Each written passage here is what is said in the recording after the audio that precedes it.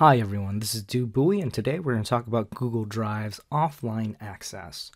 This is Google's feature where you can edit your docs, sheets, and slides offline, and when you go back onto Wi-Fi, it will update your file automatically. So this is a great option if you're going remote, going somewhere without access, or if students, in fact, have no access at home. All right, from here, what you'll need to do is go to the cog, the gear, up in the upper right-hand corner. It's the settings icon. If you click on that, you can click on settings, and then there's an offline section. Once you check the box, it's going to allow you to access your most recent files that you've opened and edit them offline in case you lose your internet access. So I'm going to click done. You notice there's a new icon in the upper right-hand corner. If I click on that, and it says offline preview. If I toggle that, it's going to show me which files I can access offline.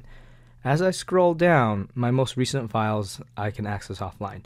Currently, none of these files I can access offline because they're all grayed out. So, for example, if I wanted Bingo, Do, and Tim for Ritz to be accessible offline, I can go ahead and where it says available offline, toggle that.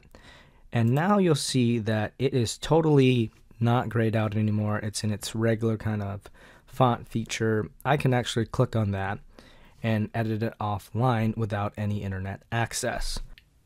Currently, you see that some of my recently accessed files are all grayed out and I can't access them offline. It's because I haven't accessed them recently since I've toggled the offline access toggle on. Moving forward, I should be able to access these offline.